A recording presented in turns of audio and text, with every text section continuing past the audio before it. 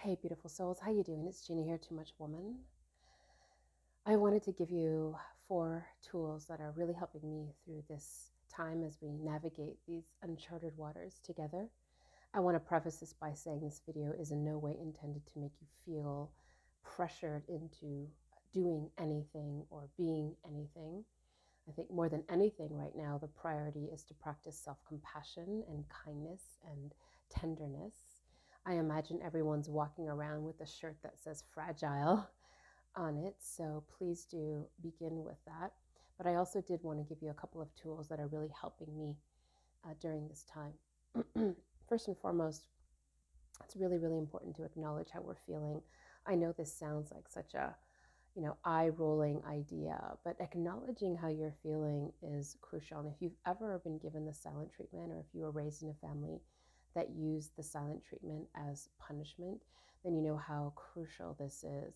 Um, Imagine your feelings are like in this little thought bubble above your head, like this little scribble. I just want you to identify how you're feeling. So it's saying something like, I feel sad, I feel anxious, I feel depressed, I feel worried, I feel stressed.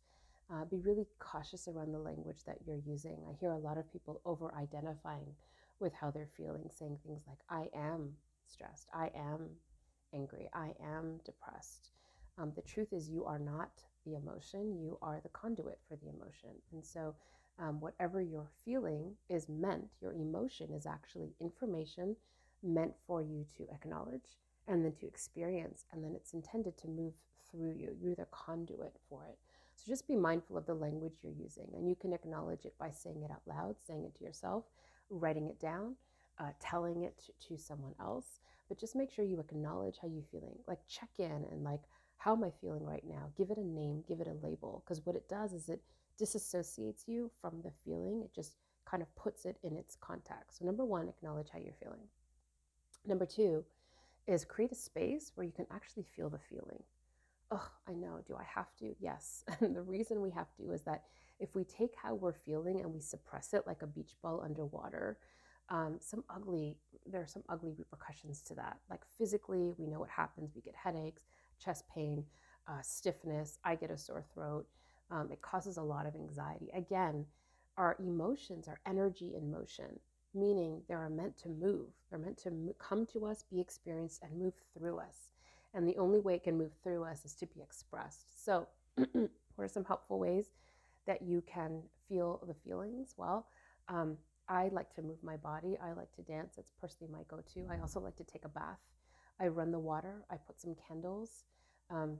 I light some candles and I play music. And the music really is reflects however I'm feeling. Right now I'm going through a very nostalgic time. So it's like old songs, Louis Armstrong, helps me go to the place where I can feel the sadness that I'm feeling. And if I cry, I cry. And if I want to rage, Alanis Morissette's fantastic for that. And I take pillows and I pound them on my bed. By the way, my arms are like in super tone from doing that. But find a way to express how you're feeling. Maybe you like to write. Maybe you want to talk to someone. Maybe you like to sing it out. Maybe you want to play an instrument. Maybe getting very physical, but find a way for the emotion to express itself. This is so crucial, so crucial. I could do a whole video just on that. So number one, just acknowledge, identify how you feel. Give it a label. I feel blank. Number two, give it some space to be felt. Number three, this is crucial because we can get stuck in number two in that feeling, is you want to create a pattern interrupt. A pattern interrupt is simply, if you are on a train track feeling sad and you are in the bath crying or you are raging or whatever, that's cool. You want to feel that. But at some point, we need to activate the power of choice so that we don't stay on that track. And we want to literally switch tracks. And a pattern interrupt is literally that. Once we felt the feeling, we want to find an opportunity to consciously switch tracks. Now, there's lots of ways that you can do it, but I want to give you one specific way. And the reason I want to give you one specific way is because it's something everyone can do. It's in your power to do it. It's easy. You don't need a lot of time. Is I want you to create a pattern interrupt by literally visualizing a best experience. Now, here's what I mean. A lot of people go, oh, visualizing? Oh, I can't do that. If you've ever worried before or had stress before, if you've ever had a sexual fantasy before, you can visualize. Here's the power of visualization. And this could take a minute, it could take 5, it could take as long as you want. But here's the power of it. Our thoughts are connected to our body, and our body doesn't know the difference between our imagined thought and reality. So you know this to be true. Like you can be worried about a job interview or a presentation you have to give tomorrow, or stressed about a date or whatever. And our body will physically respond in present moment time like it would as if the event were happening. We start to sweat, we get dry mouth, we feel flushed. The same is true as if we're having a fantasy about someone. You could just think about someone and get like all hot and bothered, right? Because our body doesn't know the difference. It thinks it's happening in real time. Well, this is the power of visualization. So when we're on the track of an emotion that we don't want to still feel, because, you know, like just like depression, I've been depressed under the covers and you can stay on that track for a long time. But I choose, once I've felt the feeling and I've given it some space, to switch tracks using a pattern interrupt. So I literally visualize, because you can do it anywhere. And I have a couple of go-to places. One is a beach, and one is thinking about the one thing I really, really want to do when this is all over, which is be with some very special people and be able to hug them and laugh and eat and be together. And so I literally take myself to that place and I engage all of my 5 senses. This is really important. This isn't an intellectual thing. This is a whole body experience. So a pattern interrupt when you visualize is literally, what am I seeing? What am I hearing? What am I feeling? What am I smelling? What am I tasting? And just immerse yourself in that experience. So take yourself to your happy place, to your good place, whatever that is, and do that for a couple of minutes. You could do it several times a day, but that literally sends a message to your nervous system that all is well. It calms down your entire body, even for just a few moments. And that actually helps boost your immune system. So there's so many benefits. So number 1, acknowledge how you feel. Label it, give it a name. Number 2, create a space where you can feel that feeling, even for just a little while. Number 3, then you want to create a pattern interrupt so you can switch tracks. I happen to use visualization. You can use a million different things. But number 4, and here's one thing that's been really helpful for me. We're going into week 2 for us here in Toronto, Canada.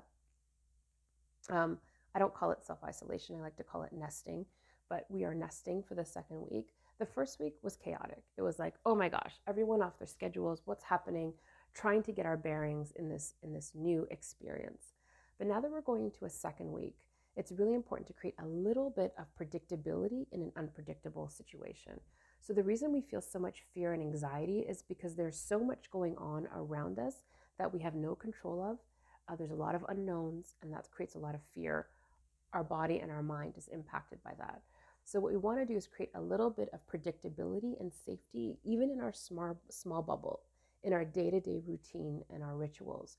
So I loosely have a ritual or a routine for my day. It's not tied to anything pressure-filled or any times necessarily, but let me give you a rundown. Like I wake up in the morning, I have a little bit of me time. I pour my coffee. I have a little bit of time by myself. Then I go into a chunk of time, a couple of hours, where I'm productive, where I'm creating, maybe it's work, maybe it's organizing something in the house. It's just a little bit of productivity time, so I feel good. After that, it's time to move my body.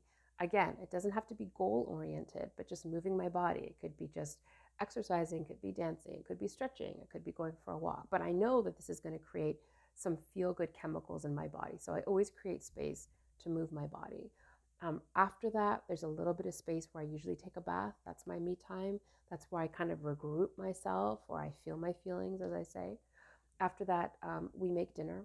I have 2 teenagers, and so we make dinner together, and then we watch a movie together. And at the end of my day, I have a little bit of time for myself. So that's loosely how I structure my day. And what this does is it sends a message to my nervous system that there's a little bit of predictability, there's some semblance of control, and that helps me to feel safe. It helps to calm my nervous system down in that vagus nerve that wants to like freak out. So create some sort of routine in your day. I mean, I'm going to bed very, very late and I'm sleeping in. That's what my body wants to do. There's no shame around it, but I'm very consistent with the flow of my day as much as I can So I'm sending the message to my body that this is what we're going to do next, and this is what we're going to do next, and this is what we're going to do next. You don't have to be super diligent about it, but just create a little bit of structure so that you have some predictability in your day. Hopefully this is helpful for you. Let me know in the comments, and big love your way. I want you to know that we can do this together, and all is well. And there is an other side to this, and we're going to get there. We're going to get there. Big love your way.